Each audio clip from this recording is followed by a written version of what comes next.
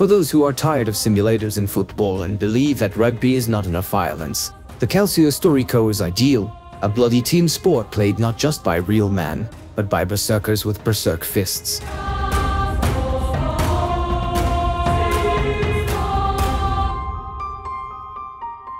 In order to play Calcio, you don't need so much. A 50 by 100 meters sandy field in Piazza Santa Croce in Florence, 54 healthy men and a ball, like a basketball, stuffed with goat hair. If everything is more or less clear with the last 2 points, then the first one is a tribute to an ancient tradition. Games are held annually in Florence, while tournaments have not been cancelled even during numerous wars.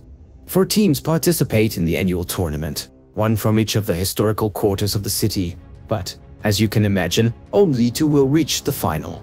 27 people from each team enter the field, depending on which quarter of Florence they are from. The color of the team may be blue, red, white or green. The uniform of the players is of the same color. However, from the entire luxurious wardrobe on the field, you can only appear in embroidered pants. The torso must be naked.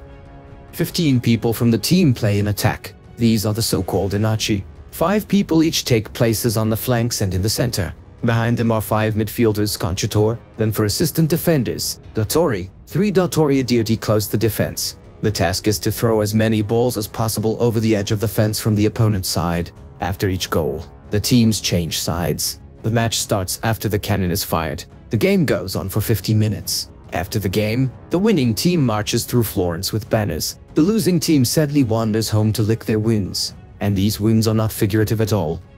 After all, the most interesting feature of Calcio is its phenomenal cruelty. In this game, fights and wrestling are not prohibited. It is an integral part of the performance. Moreover, it is possible and necessary to beat not only the person with the ball, but also the rest of the team players, which often turns the game into a bloody battle. There are no protective gear, gloves or helmets. Hair blood is shed and bones are broken.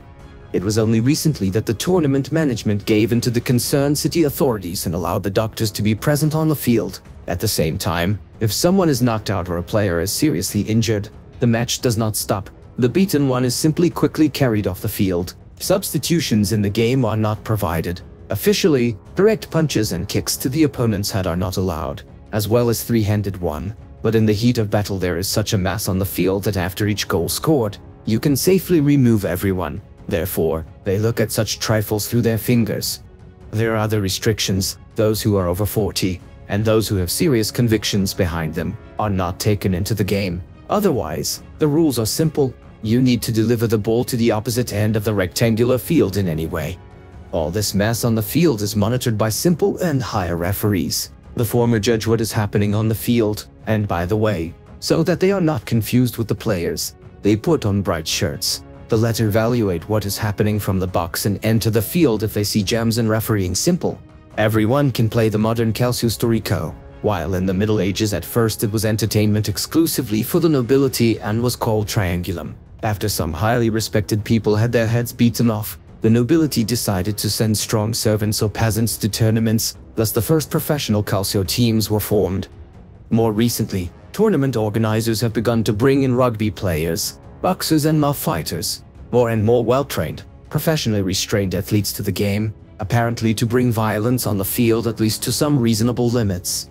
But, nevertheless, despite this, the modern Calcio Storico remains a feast of testosterone and medieval violence, where the most important quality is the inability to play in a team and not even speed, but how powerfully a man can hit an opponent in the face. If you think that rugby is for wimps, feel free to go to Florence and play Calcio, this festival of rage, sweat and blood.